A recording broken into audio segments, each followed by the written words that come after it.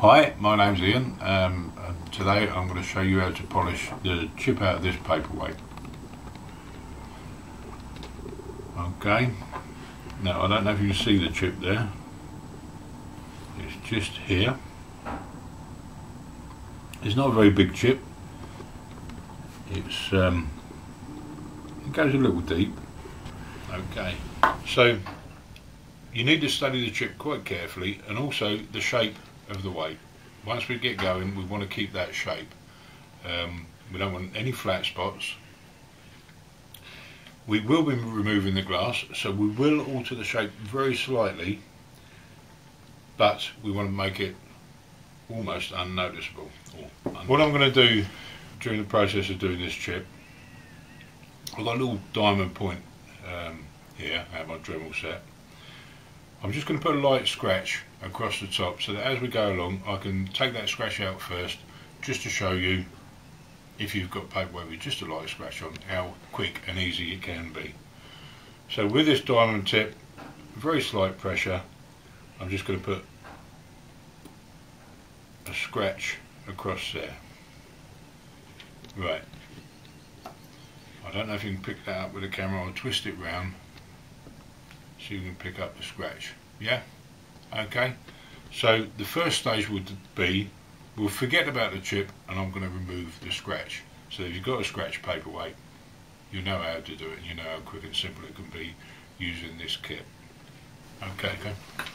Now the first thing you're going to need out of the kit for this project is silicon carbide sheets that come in the kit. There's two pieces in the kit, 400 grit and 600 grit. The 600 grit is a finer 400. We use 400, we're going to use that to get the chip out, but for the moment we'll use a 600 just to take the scratches out. I'm going to use, on half of the scratch, this side, whichever side, I shall use the 600 grit wet and dry to remove the scratch. On the other side I'm just going to use the coarse powder. It will take a lot longer, but I just want to do it to show you what this coarse powder can do if you've got other projects and you don't want to use the wet and dry for. I always turn my pieces into discs, which I put onto a mandrel. The mandrel doesn't come with the kit, but you can buy them in a hobby shop, packs of 3, 4, whatever. Some point in the future I hope to be able to get some in and sell them, but at the moment I don't. I do sell packs of the discs in packs of 10. They'll go to my eBay, and you'll be able to see them on there. Good. Okay, I'm going to do this half of the scratch that I made earlier using the coarse powder. I've masked it off because as you're working with a drill you will cross over to this side, and I don't want to take anything off of that because we want to do that in a different method. I mixed this down about 5 minutes ago and I've had the mop soaking in there. I prefer chamois mops. Most kits do use felt, but I actually prefer the chamois. It takes on the shape, I'll show you later anyway. And once you've given it a good soak, plenty of water, and because it's the 4 layers, you've got lots of grit trapped between the layers, and that helps with the process. It will take longer to do it just with the coarse here than it will later on when we use the wet and dry followed by the coarse. But this is just to demonstrate that you can. A lot of people are frightened to use the wet and dry because it does make it look a lot worse before it gets better. But it will get better. Okay, I'm about to turn the machine on, and I'll turn this away from you because I want it towards me.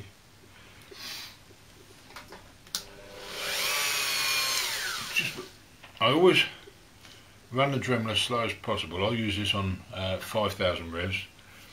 Some machines will only go down to 8, but that's okay, that's fine. But the slower you do it, the better, because it keeps the granules in place and doesn't throw them off.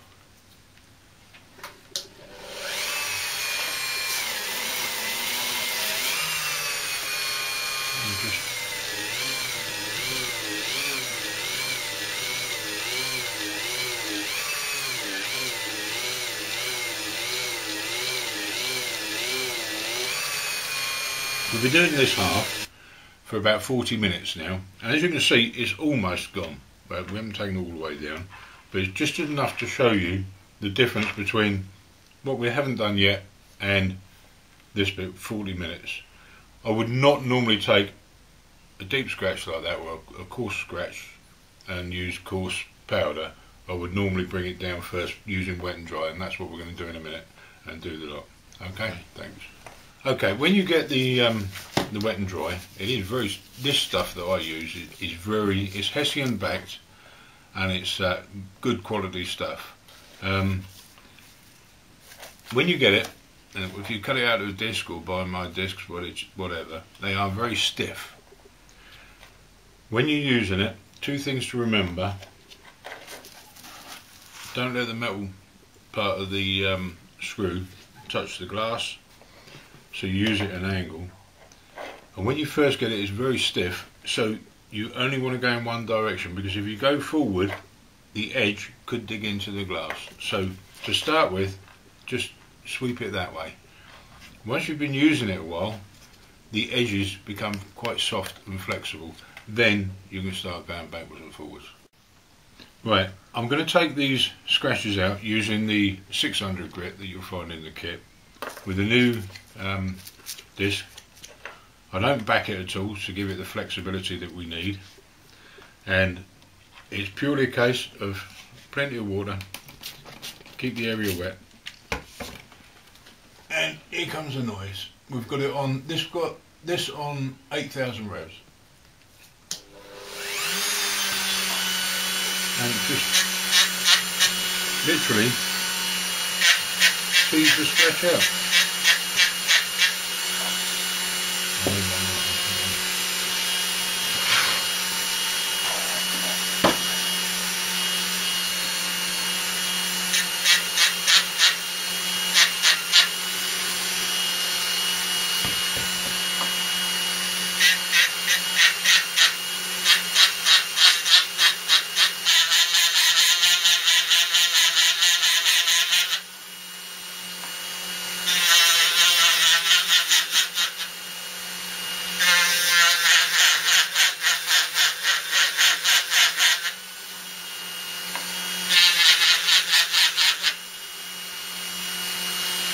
Okay, I'm going to stop that now just to show you how far we've got.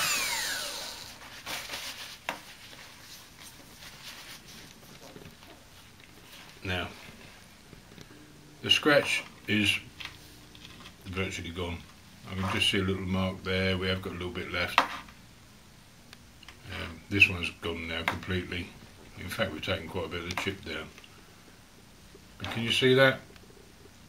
Can you see that? It's almost gone. You know, we could go to the course now and just finish off that last bit, but I'm not.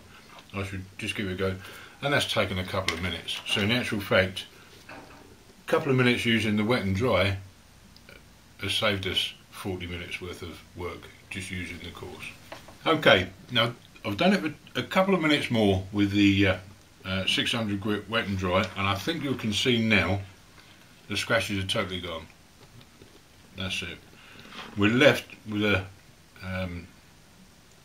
blurred patch there, obviously left from the wet and dry, and we're going to get that blur out using the course. And we know the course can do it because the course has already taken a scratch out, so these easy peasy with the coarse grip. Okay, right, we're going to get the drill on now, dab some powder on there, give it a bit and just do half.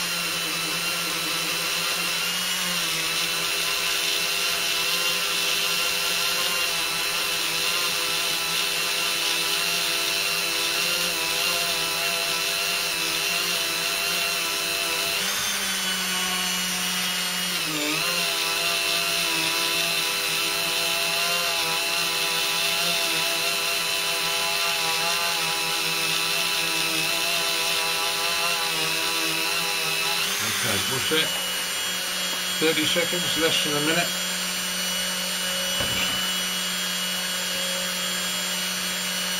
It's not going to be done. But I think you can see, I hope you can see, the difference between the two. I'm just going to polish this up. Yeah, and then we'll go back to the chip and start again. Okay, plenty of water. This polish will like plenty of water.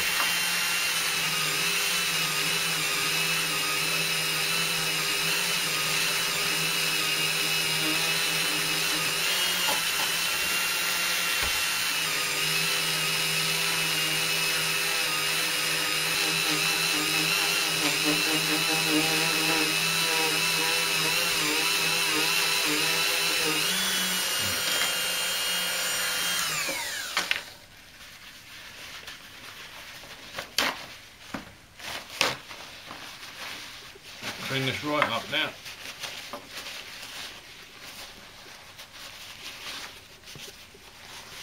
Right, where are we? Where's the chip? Oh, there's the chip. Can you see it? And that's not a bad result. Okay, now we've got rid of the scratch, we've polished it up nicely. Now we're going to mess it up again because we want to take the chip out. And luckily for us, the chip has quite been reduced by taking the scratches out.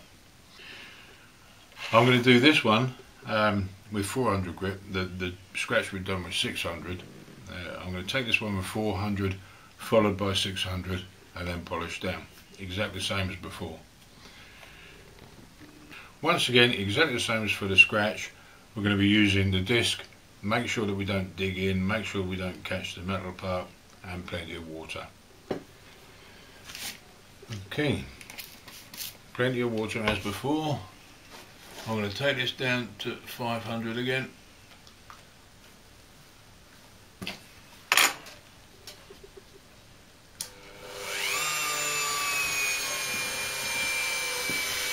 And here we go. Keep it moving all the time. Don't let it flat spot, and the deeper you go, the wider you go out. No pressure. Let the wet and dry do the job.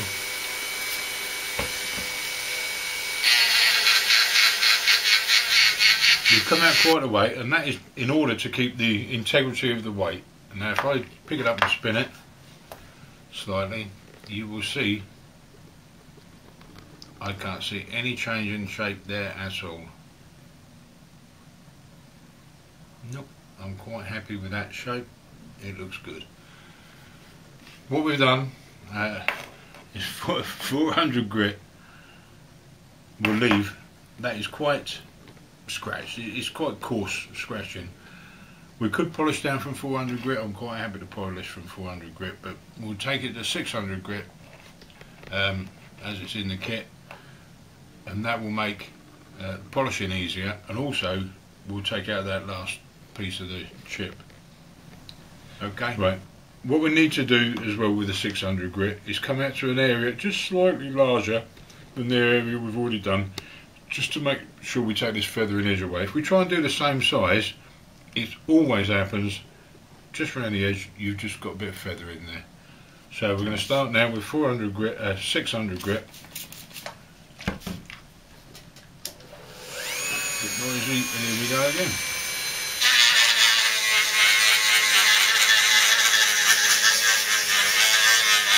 Start around the edge and work in.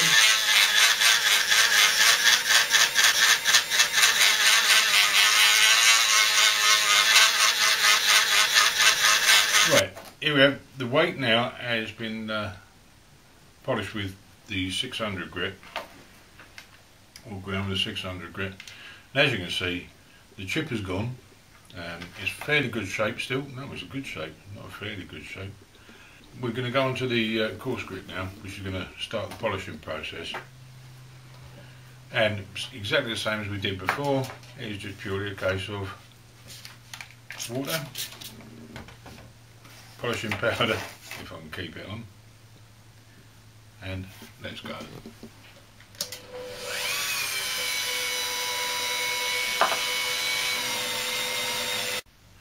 Okay, I've just done that for about 5 minutes, and as you can see, we've polished this area. Look, that's coming up quite nicely.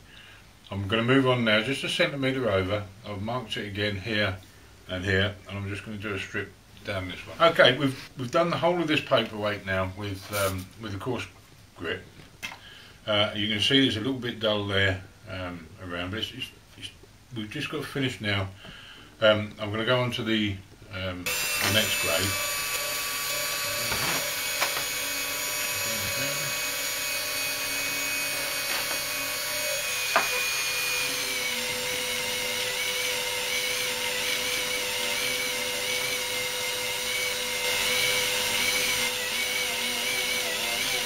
As I said earlier, when you get to the latter stages of polishing, I mean that looks pretty good at the moment to the naked eye.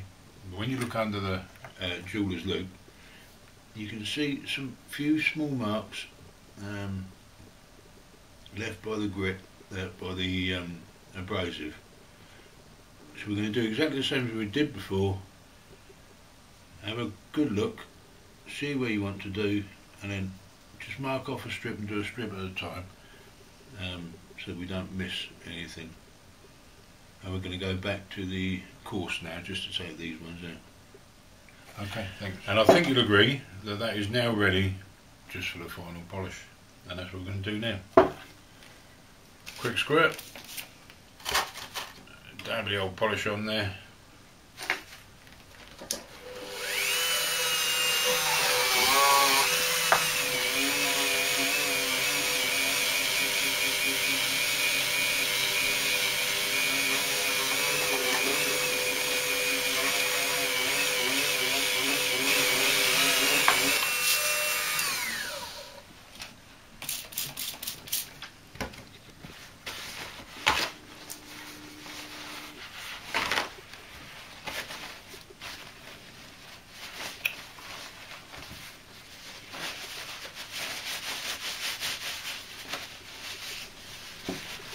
There we have a nice polished chip-free paperweight.